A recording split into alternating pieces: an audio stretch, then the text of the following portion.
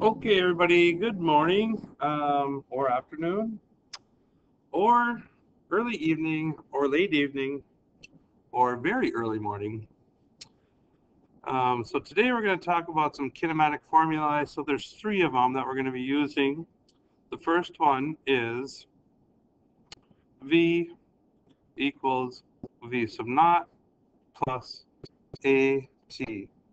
Now your book, or many high school books, show this as VF for final, equals VI for initial plus AT. But this is a more common way to see it in college, and I know you're all taking this class for some college experience. But the V subscript not means that it's at nada or zero time. And then this is the V that occurs if there's acceleration for a time. Okay, so if you read this like a sentence, your velocity here, your final velocity, is a combination of your initial velocity plus another velocity. And, I'm saying this is a velocity because if V equals V sub naught, and it also has to equal AT because you see that this is just a plus. So it means these two things are both V.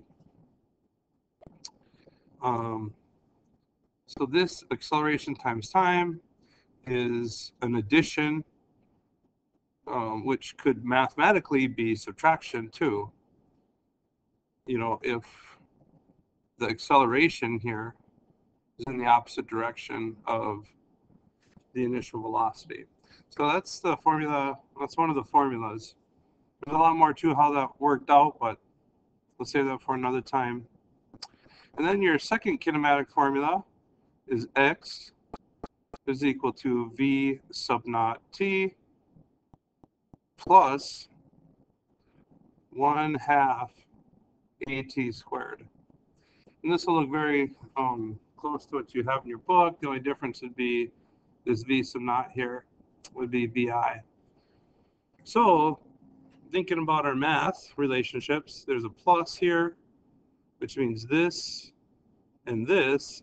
Since this is an equation that is given to us, we can assume that this v sub naught times t is going to be x, okay?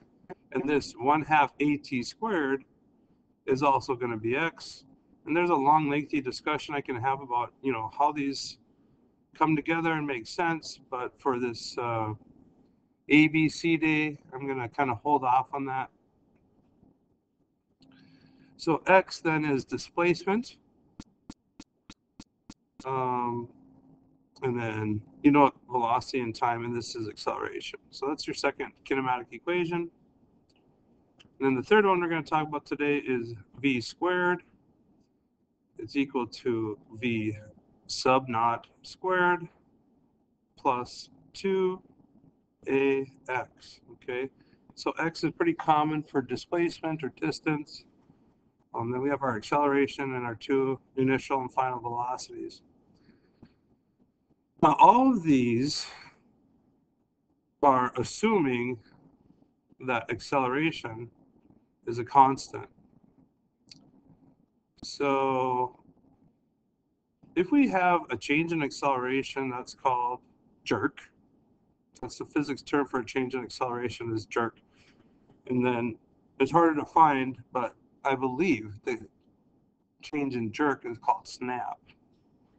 Okay, so here's a quick video on the explanation of the kinematic formulae. Real simple.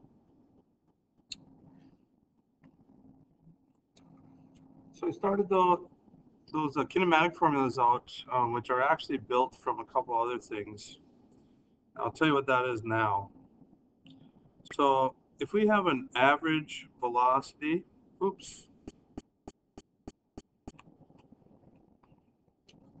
then we can define that a couple different ways. We can say that is final v plus initial v divided by 2, assuming that acceleration is constant.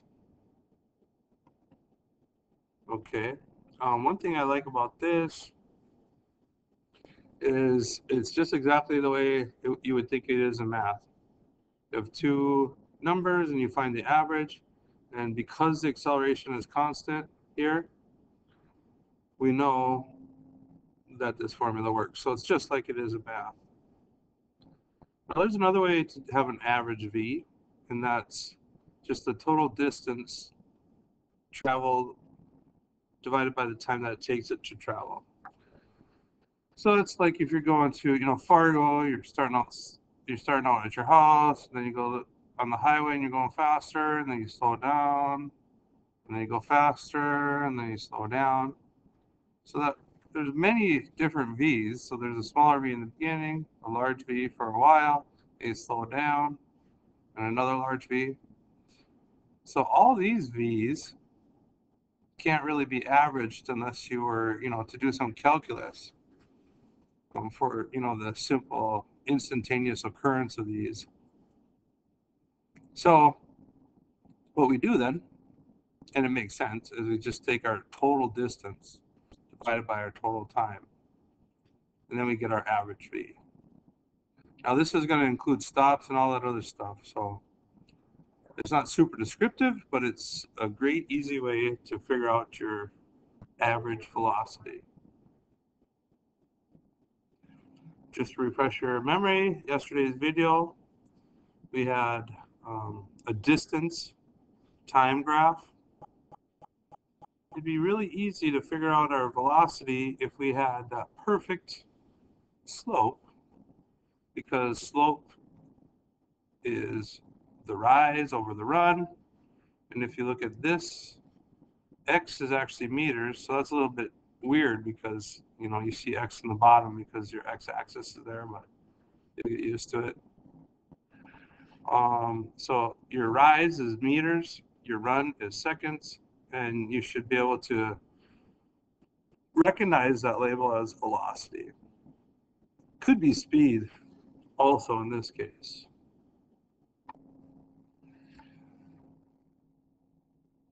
So I'm a little bit more concerned about, a graph that looks a little bit like this. How do you get an average velocity here? So if this is your distance or your displacement time graph, we're talking velocity. And you can see there's a whole stopping period there because there's zero slope. But you take your final position minus your initial position, which ends up just being that number, over the time it took to be there. Your average velocity then is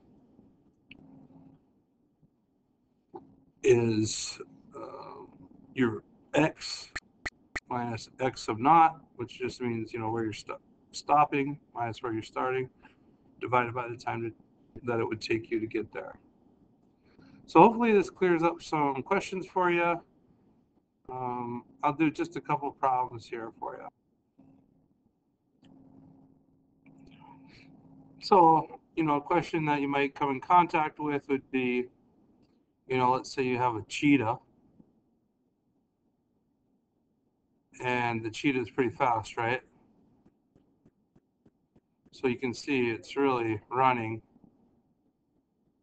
fast here because of how the look on his face.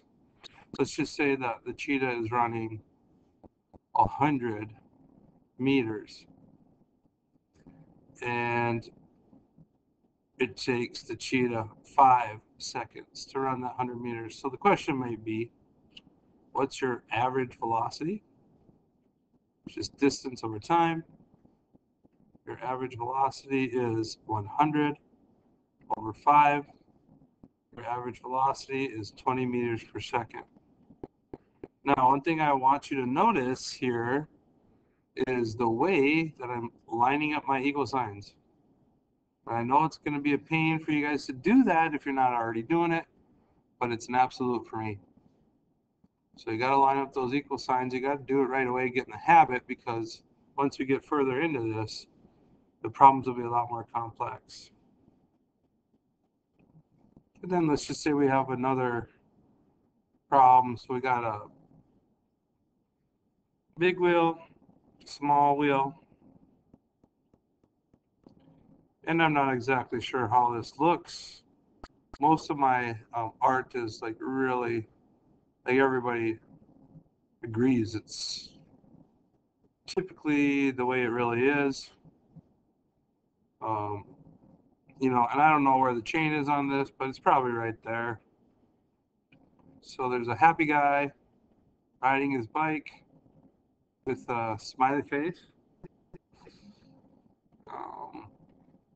So let's just say that this biker is going,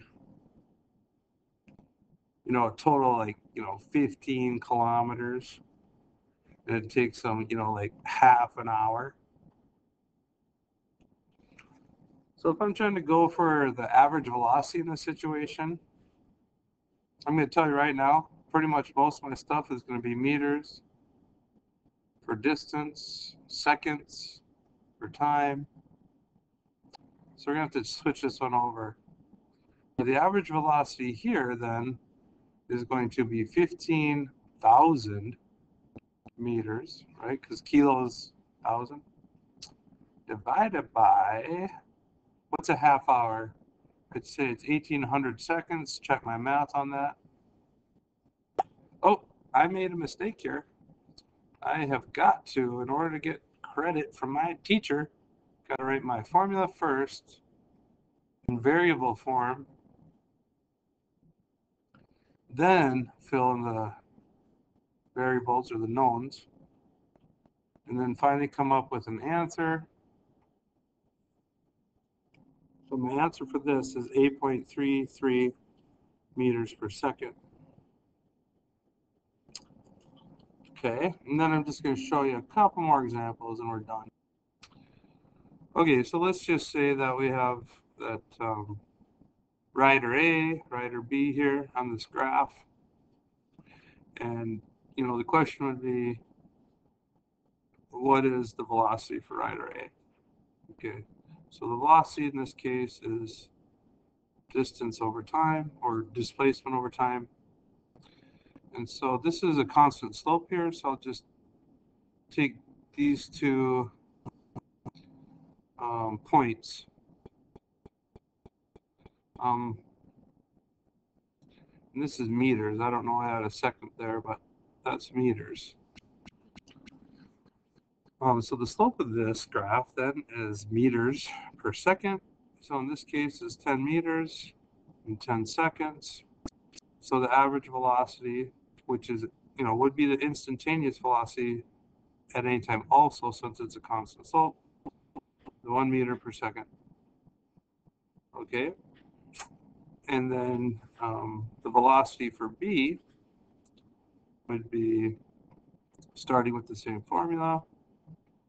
In this case, you can see that it's going half the distance in the same amount of time. So hopefully it makes sense that it's half the velocity. Okay, and then the last question that might be asked of you would be to figure out the average velocity for a graph that looks like this. And then you'd have to just take your final minus initial, and that would give you over your time that took to do that, and that would give you your total average velocity. So we'll just put some numbers in here. Say 20 meters, it took 5 seconds. So your average velocity here is 4 meters per second. Now we talked about velocity have a direction. All of these velocities are in the positive direction. That's assumed if there's no sign. Okay, hopefully that helps. Have a great day.